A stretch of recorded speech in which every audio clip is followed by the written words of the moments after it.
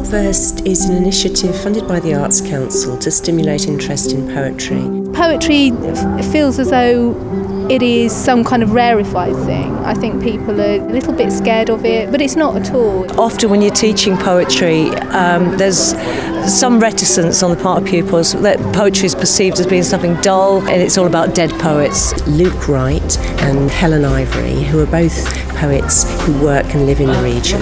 They've been working for 4 days with Kira's class. Before I didn't know a lot of types of poems, but now I've learned quite a few more than I knew before. So we've been looking at some of the poems by other poets. We've then had a short period of time where we write a small bit of work based on that particular poem or technique. At the beginning of the second day they kind of clicked, and all of a sudden the confidence started to come and they were much more keen to read out. So yeah, we definitely noticed a change in the way that they behave towards us. We've had 2 days in the library, frantically workshopping ideas, and then we had 2 days to somehow have to bring that together to put a show together, a 1 hour showcase.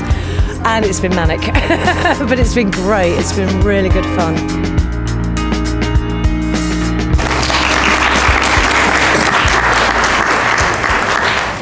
Her arms were the wind that fluttered along with her conversations, her wrists swayed along with her heartbeat, and her smile would melt 1 million hearts. If you have ever been plunged into a world of woe and disappointment when denied an extraordinary luxury, then you will know how I feel, dearest. I strode into the Crystal Palace's spa, which held many exciting memories. Do you find school boring? Do you spend your days dreaming? Do teachers do your head in? What do you agree with? Can Ollie Murs dance? Does Cher create a trance? Does Bieber have a chance?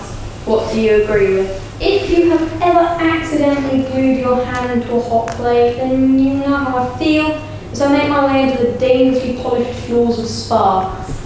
I'm a coat stand, but when I am empty I become much more. My shiny with a work of art as I stand proud in the corner, just waiting for a new day to begin and for it all to start again.